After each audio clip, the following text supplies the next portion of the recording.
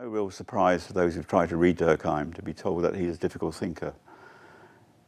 He's a thinker who is very demanding of his readers and has also written a great deal. So there's a lot of material which involves a lot of hard work if you're going to understand him in all his complexity. And complexity is important because Durkheim himself recognized that reality is an extremely complex phenomenon when we're talking about the reality of the social world. So Durkheim's work, not surprisingly, is open to many different interpretations. And one of the things that myself and a number of other colleagues have tried to do is to read him very rigorously to try and find out what his major arguments are, but also to notice the places where his work is a little bit obscure or contradictory. And the purpose of doing this is to try and find out if there is an overlap of discourses, or if you like, propositions in his work which sometimes complement each other and sometimes contradict each other. The point of doing that again is to try and disentangle in his work various themes and various forms of argument. And again, to do that, the purpose of doing that is to open up the possibilities of developing them in different directions. So there are conventional ways of reading suicide, for example, conventional ways of reading the division of labour and society, of reading the rules of sociological method. But any of these texts can be reread by looking at them as the products of a particular period of Durkheim's writing and thinking, but with aspects of them which are a little bit, shall we say, ragged or loose.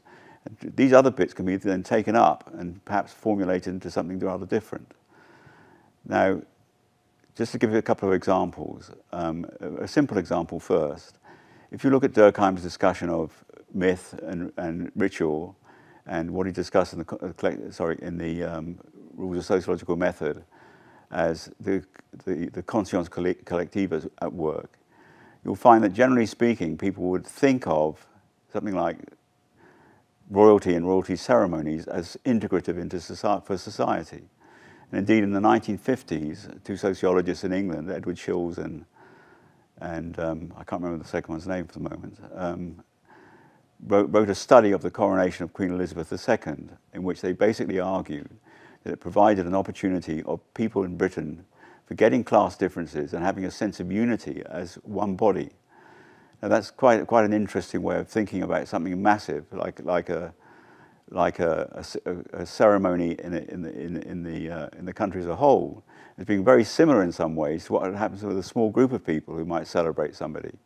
So in some sense, Durkheim's thinking already gives you this sense of scale, where you can start somewhere small and go somewhere very large, and very similar things apply.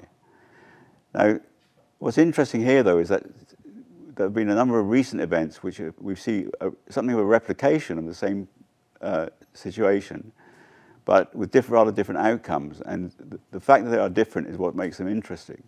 An example is the death and funeral of Princess Di. Now, this happened at a particular occasion when there was something of a crisis in the country about the monarchy. There was clearly a lot of people were dissatisfied with the way that Princess Di had been treated. And when she died tragically, at first this created a great deal of resentment against the Queen, because it was believed that she hadn't treated Diana appropriately. But subsequently, with Tony Blair's phrase which he developed and used, the People's Princess, ironically, this turned into something which legitimated monarchy again. And the reason why it did it was it looked like the Queen was repentant for her ill conduct, and therefore she was once again acting like a real queen. Now, that's a description I'm giving now, which was from a rather conservative Durkheimian viewpoint. But it's very easy to make that into something much more radical by thinking in slightly different terms. One of the things that Durkheim talks about in the division of labour and society is the quite startling implications of having a society which is supposed to be meritocratic, but which has inherited wealth as an intrinsic part of the way it works.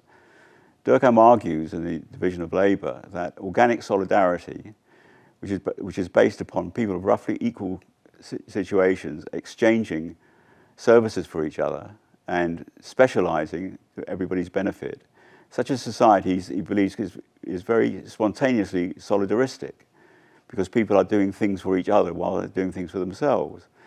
And there is also potentially a meritocratic society, Durkheim argues.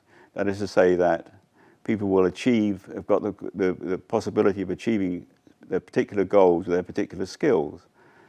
But Durkheim argues, and this is again what I said where the radical things comes in very clearly, he argues that this is not possible if you have what he calls the forced division of labour. And the forced division of labour occurs when people cannot get to the position that they deserve because there are others already in that position who are blocking their possibility, and people who do not have the same qualifications or potential qualifications as those who are excluded.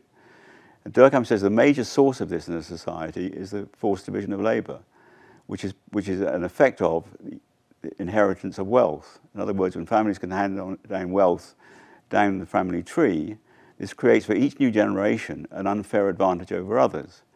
And let's see the way this works. There's a number of different ways it works. First of all, it's possible that people can buy access to the control of significant amounts of industrial capital and therefore control large enterprises, not based so that they end up in a position of responsibility and authority and indeed decision-making without actually having any personal merit or with relatively little personal merit, but precisely because their parents own large amounts of stock.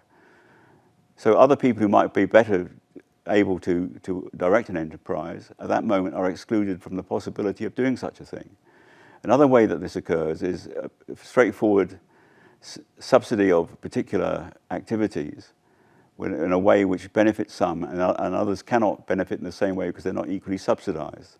And a classic example of this particular phenomenon is that in England, when barristers, that's lawyers who practice as advocates in the courts, barristers do not get paid for the first 2 years after they qualify as a barrister. It's not a formal rule, but it's in practice that people are very slow in paying their bills.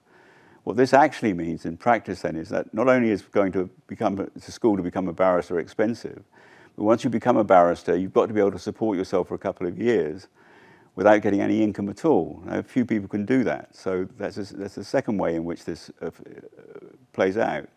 The third way it plays out is with a much more important thing that contemporaneously is with education, where people can buy a better quality of education if they have more money. Now, I'm not saying all private schools are better than other schools, but what is really bought when people send their children to private schools is the classroom size. First of all, the classroom size, and second, the contacts. Now, if you have a particular set of schools which have smaller classrooms and better tuition than other ones, the people who can send their children to those schools are at an advantage. It's like the other people are running a race with one arm tied behind their backs when they should be swinging both arms. So again, if we look at something which starts off looking relatively closed and tight, we find that reading it carefully, we discover that Durkheim's got quite a significant radical potential.